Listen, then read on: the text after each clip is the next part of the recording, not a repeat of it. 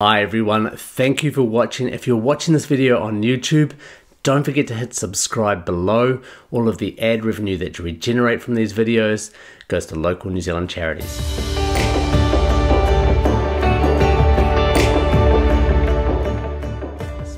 Today we're talking about offset mortgages and why you might consider using them rather than a revolving credit mortgage. Now, not all banks offer offset mortgages as a product, but if they do, it's something worth considering for those of you who like to categorize your money into separate buckets.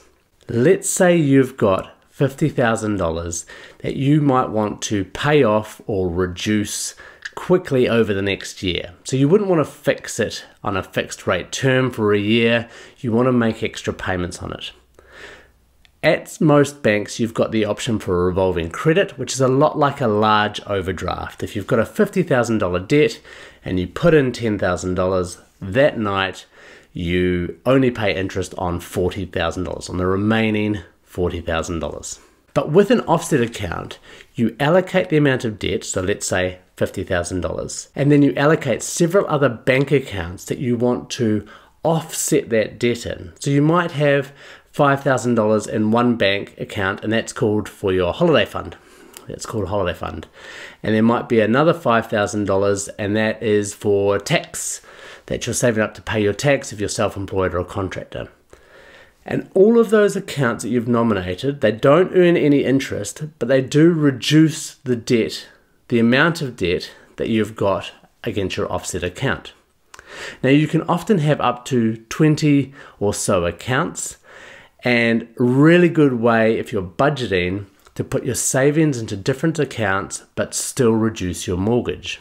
One little trick about offset mortgages though is that you can also allocate related persons' bank accounts. Now, if your mum and dad have some cash lying around but they don't necessarily want to give it to you, as long as it's in the same bank, they could allocate that bank account to offset your mortgage. Now, here's a good example. If they had $100,000 sitting around in cash, they didn't want to give it to you, but they want to help you reduce your mortgage. You could set up a $100,000 offset account, nominate their account as the offset account, and that would cancel out the debt. So you wouldn't pay any interest on that $100,000. They've still got control of the money. They have the right to grab that money if they need it for health reasons or they want to buy a motorhome or something. But in the meantime, they're saving you probably around $3,000 to $3,500 a year, which you can then use to pay down your mortgage even faster. Really good way for mum and dad to help you with a mortgage but not hand over any money and retain full control of that money. Or put your savings into different buckets. So it might be tax, it might be holiday, it might be your children's education fund, and that will, in the meantime, lower the interest that you're paying on your mortgage. Thank you for watching. We'll talk to you soon.